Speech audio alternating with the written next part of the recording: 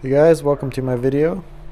This is, I think, number 3rd video with this motor here. For those of you who didn't see the previous videos, this is my big pulse motor. It just has a basic MOSFET circuit with optical timing, secondary windings going to a capacitor. We have 48 volt battery, measuring 50.63 volts. This is the amp meter for what the motor is going to be using. Here's the voltmeter for the capacitor sitting at 1.2 volts. And then what happens here is this motor is going to run. We'll turn this on. Just using Arduino pulse width modulator as the speed control. The output's going to go through these full bridge rectifiers into this capacitor. And then it's going to travel down the line and run this motor. This motor is just a basic 48 volt brush DC motor, and so basically the output of this motor while it's running is going to run that motor. On some of the previous videos we had some of the power routing back to this battery to show a less amperage, which is pretty neat. We had it running a generator on one of the other videos, and we had a magnetic coupling video. So those of you who haven't seen those, I'd suggest watching the previous two also. So let's get this thing started. So I'm just going to turn this up. This is not a self-starting motor, so we need to give it a little kick. And you can see the motor running. It's running quite slow right now on the big motor, but the little one's running pretty nice. This is our amp draw, about 80 to 90 milliamps. Here's our voltage on the capacitor for the moment,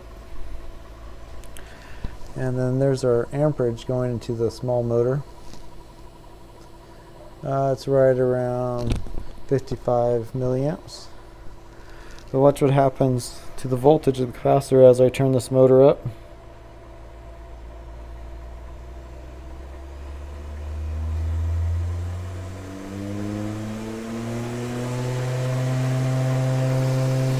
So here's what the motor's using, the big motor. We have 104 volts coming off the capacitor running the second motor. We're running about 112 milliamps there. And if we try to load the motor up a little bit, the voltage will go even higher. But the motor's just running pretty normally. If we try to slow down the fan, it loads the motor a little bit. But we could still have useful load on this, and it even makes more output. So we could run a load with this motor, use the output, and turn this thing down. It's starting to smell like burnt motor.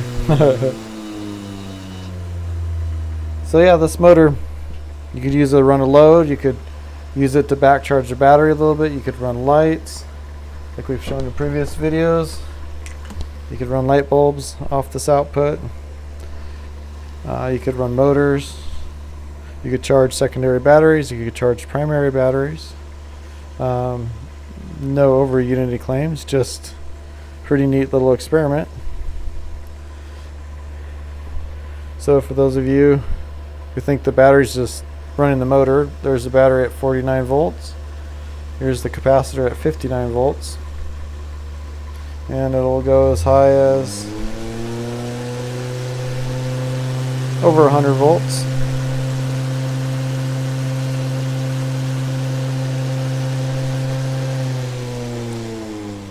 So tell me what you think in the comment section.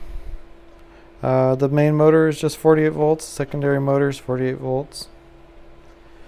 And yeah, hope you enjoyed the videos. Thank you.